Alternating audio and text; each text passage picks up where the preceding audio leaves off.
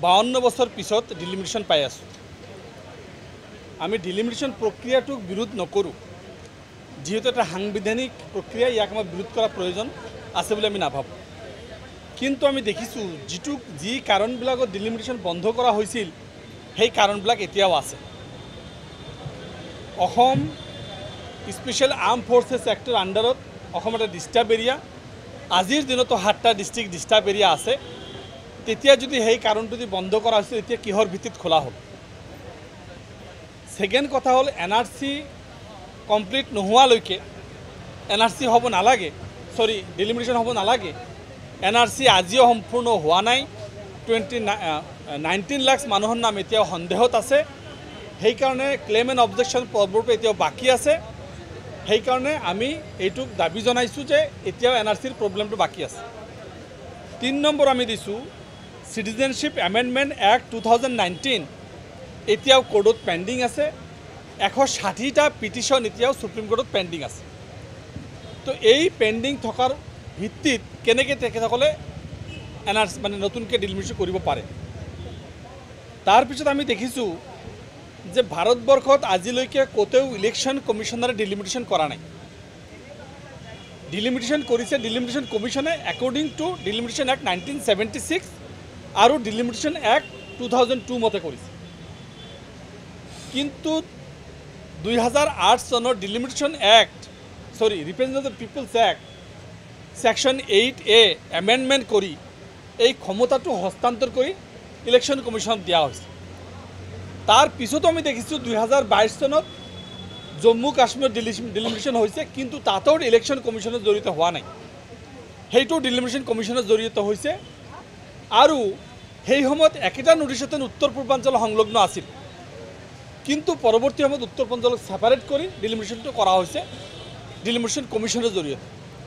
আমাৰ কথাটো হ'ল অসমত কিহৰ স্বাৰ্থত এইটো ডিলিমিটেশ্যন কমিটিৰ জৰিয়তে নকৰি, ডিলিমিটেশ্যন কমিশ্যনৰ জৰিয়তে নকৰি কেনেকৈ এইটো ইলেকশ্যন কমিশ্যনৰ আণ্ডাৰত দিলে? ভাৰতবৰ্ষত আজিলৈকে ক'তো নজিৰ নাই ইলেকশ্যন কমিশ্যনাৰ কৰিছে। সেইকাৰণে আমি সৰ্বভাৰতীয় সংযুক্ত গণতান্ত্ৰিক মৰ্চাই supreme কোৰ্টৰ section 8A of the representative of the people's act 1950 challenge কৰিছোঁ যে ইলেকশ্যন কমিশ্যনত দিয়া ক্ষমতাটো অবৈধ, সাংবিধানিক বহিৰ্ভূত কাম কৰিছে। সেইটো আমি নটিচ পাইছোঁ, আপোনালোক প্ৰেছ মিট যোগে আমি অলৰেডি অৱগত কৰাইছোঁ। এই কথাখিনি আমি ইয়াত কৈছোঁ।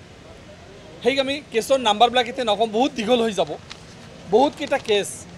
ইয়াত আমি এটা কেছ কৰিছোঁ, ডিলিমিটেশ্যন কমিশ্যনে এটা কেছ কৰিছে, সেইটোত আমি IA ফাইল কৰিছোঁ। তাৰপিছত আমি দেখিছোঁ যে হীৰেণ গোহাঁই ডাঙৰীয়া কেছ পেণ্ডিং আছে, ছেপাৰেল কেছেছ আৰ পেণ্ডিং। তো ইমান কেছ পেণ্ডিং থকাৰ পিছত ছাবজুডিচ মেটাৰ হোৱাৰ পিছত কেনেকৈ এইটো কৰিব পাৰে? আমি সেইকাৰণে এইটো প্ৰত্যাহ্বান জনাইছোঁ যে এইটো উচিত হোৱা নাই। দ্বিতীয় কথাটো হ'ল STৰ কাৰণে আৰ্টিকেল 332 ভায়োলেশ্যন কৰিছে। আৰ্টিকেল 332 মতে STৰ যিটো পাৰ্চেণ্টেজ অনলি 12.45% ইন 2001 চেঞ্চাছ, আৰু 2001 চেঞ্চাছৰ মতে 12.45 যিটো পাৰ্চেণ্টেজ সেই মতে তেখেতসকলে 16টা পায়, 15.something হয়, 15.75, ডেট মিনছ 16টা পায়। আজি কিন্তু সেই 16টাৰ ঠাইত 19টা কৰিছে। কিহৰ ভিত্তিত কৰিল?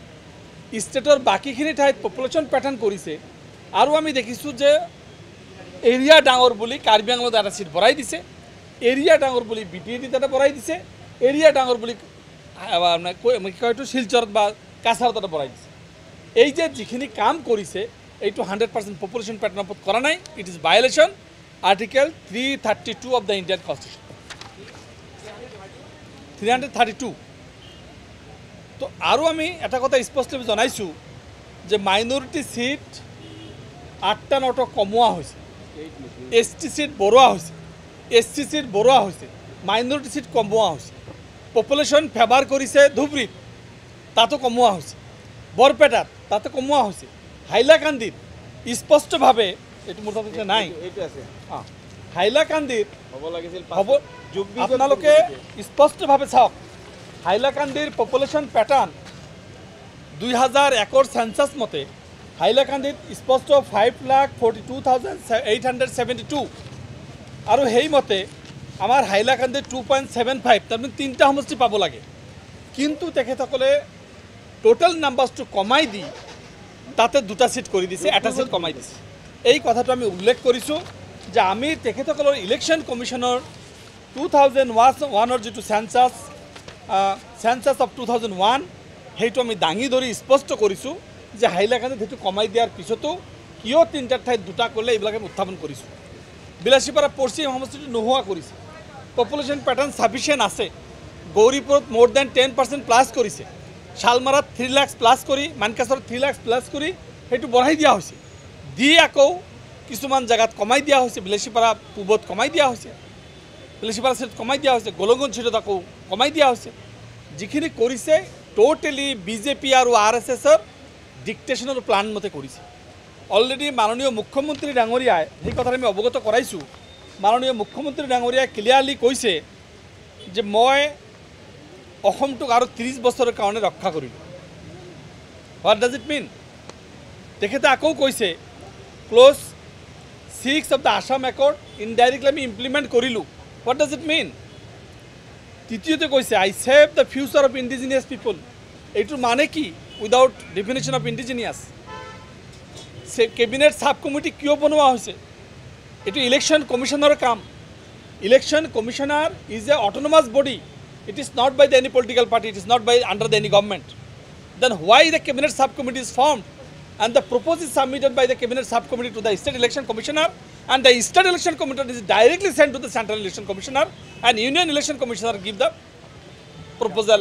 or the draft committee of the delimitation process তো সো আমি এই কথাবিলাক স্পষ্টভাৱে জনাইছোঁ তো এই কথাবিলাক জনোৱাৰ লগতে আমাৰ দেখিছোঁ যে আমি হাইলাকান্দিত সিট এটা কমোৱা হৈছে আমি স্পষ্ট কৰিছোঁ গাইডলাইন কেনেকৈ কৰিলে ধুবুৰীত আমাৰ বিলাসীপাৰা পশ্চিমটো কেনেকৈ কমালে মংগলদৈ সিটটো কাটি কেনেকৈ আমাৰ মংগলদৈৰ লগত আমাৰ কেনেকৈ এইটো দলগাঁৱৰ যিটো কথা 48,000 তাত কাটি লৈ গ'ল দলগাঁৱৰ এটা নন মুছলিম পাৰ্ট আনি ইফালে দিলে 40,000 ভোট ইফালে আনি দিলে এনেকুৱা এটা মেকানাইজ কৰিছে যি মেকানিজমটোৱে স্পষ্টভাৱে আমি দেখিছোঁ যে এই মেকানিজমটোৱে গোটেইখিনি বিজেপি আৰ এছ এছৰ কথা মতে হৈছে তেখেতসকলৰ যাতে সিটবিলাক ঠিক থাকে তাৰ কাৰণে কৰা বৰপেটা পাৰ্লামেণ্টে বৰপেটাৰ 3টা 4টা সমষ্টি নতুনকৈ নাম দি ধুবুৰী কৰি 300 কিলোমিটাৰ ওপৰত কৰি দিয়া হৈছে মানকাছৰ আৰু চাউথ চলমাৰৰ নাম ইফাল সিফাল কৰা হৈছে মানকাছৰ যিটো সমষ্টিৰ নাম দিয়া হৈছে 130 কিলোমিটাৰ দীঘল এটা এছেম্বলি কমিটি 130 কিলোমিটাৰ দীঘল নদীৰ ইপাৰে আৰু সিপাৰে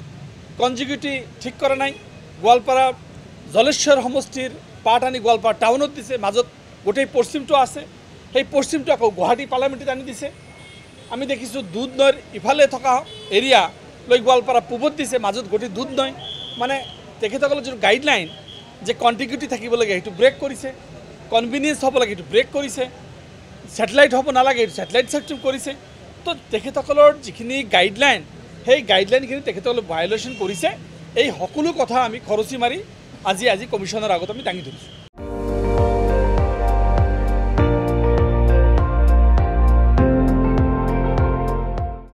আপুনি চাই আছে ND24 সৰ্বশ্ৰেষ্ঠ নহয় সৰ্বোত্তমৰ দৌৰ